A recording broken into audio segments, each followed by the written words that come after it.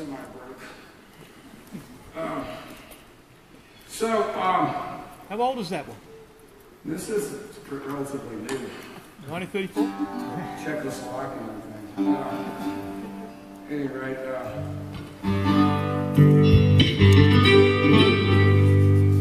so far so good. Not quite 3 years ago, we lost a great singer-songwriter, and I lost my firstborn son, who I love more than anything else in this world. And that's a hole that I get to walk around for the rest of my life, and there's not anything anybody can do to spare me that, and I don't expect that. Ramdas said that, specifically about losing a child, said that your pain is their legacy. You're supposed to hurt, and I accept that. The only good I can find to come out of it is to come out and say this. Justin died of an overdose of fentanyl. He didn't use opiates. It was in an 8-ball of cocaine. Now, I know what an 8-ball of cocaine looks like, and I found him. And it was better part of an 8-ball in his pocket, 3 lines still on the table. So, and he made it about 2 steps toward the bathroom and he fell on the floor. So that means he went out on the first bump. So it's out there. It's killing everybody I know that goes out there and you know, it's just a matter of time. It's in fucking everything. So what you can do for me is be careful and sing this with me.